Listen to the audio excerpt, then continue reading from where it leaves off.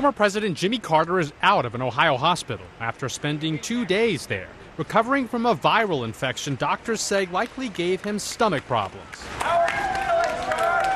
Carter gave a wave as he left the hospital in Cleveland, leaving in black SUVs with his security detail.